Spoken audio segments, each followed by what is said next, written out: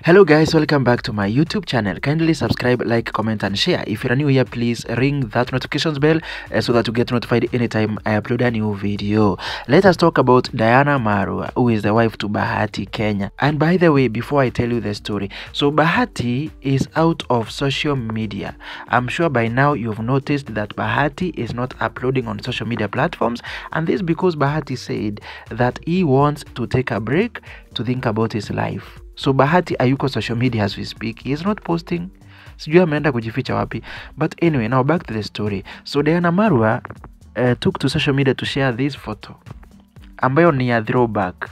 Hii ni time ambayo Diana Marua alikuwa hajaomoka. But ukiangalia bado anaslay. Bado alikuwa anaslay, alikuwa anatesa.